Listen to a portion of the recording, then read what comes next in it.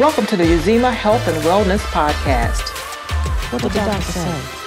That there has been documented with the Joshua Gordon, he's the director of the National Institute of Mental Health. Mm-hmm. They did a symposium, and we are seeing an increase in psychiatric disorders before COVID, after COVID diagnoses. Mm-hmm. And this is a real phenomenon. We don't know how many people will now go from a healthy, well-adjusted, hopeful life, have COVID, may not have had any type of need for hospitalization, but then on the other side of that, become diagnosed with anxiety, depression, inability to basically re-enter the workforce.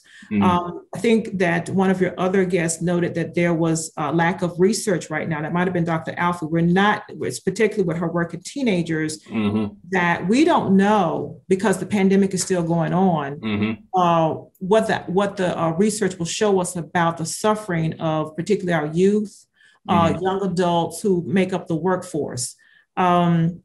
And so we also are seeing, capturing the fact that suicide is on the rise. And so with that, we definitely need to, put all boots on the ground, as we say, and get creative with our strategies for helping communities. And that would include the Addy Hour. I appreciate that. Absolutely. And that's our goal, definitely our goal, to make sure that we can bring those pieces of the conversation to light and have those resources there so that people can, I think some of these conversations, a lot of us have been thinking about it, but not really talking about it. Right. Or hearing it talked about in the public space.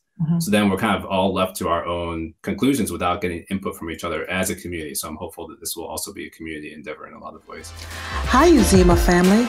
If you like what you're seeing and what you're hearing, subscribe to our channel. Hit the bell icon below to be notified of our recent videos.